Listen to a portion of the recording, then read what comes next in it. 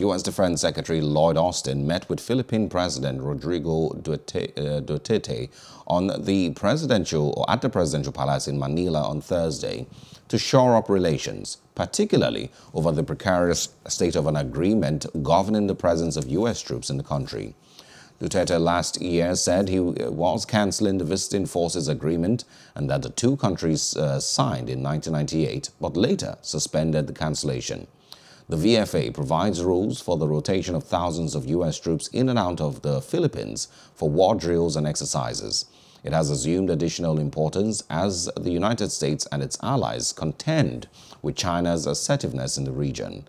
Austin is expected to meet with his Filipino counterpart, Deflin Lorenzana, on Friday.